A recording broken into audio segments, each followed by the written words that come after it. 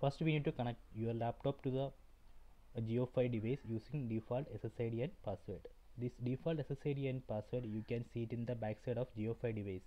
For example, this is a default SSID and this is a default password. After that, you can go to the configuration page of JioFi device.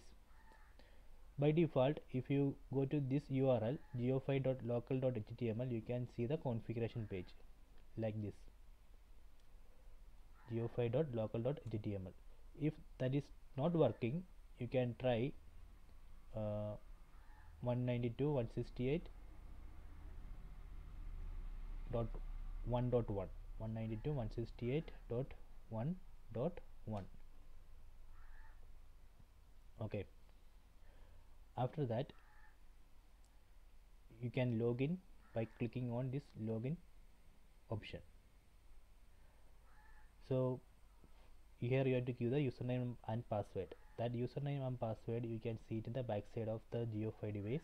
By default it is administrator.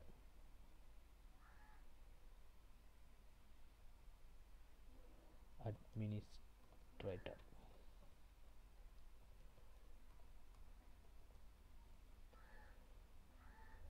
Okay, after that, if you want to change the default SSID and password, you have to go to setting and then select Wi-Fi.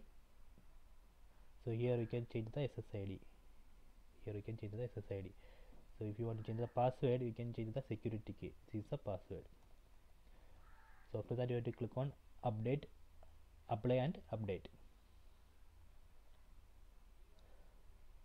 Okay, so if you want to change this geofi.local.html, you can change it here.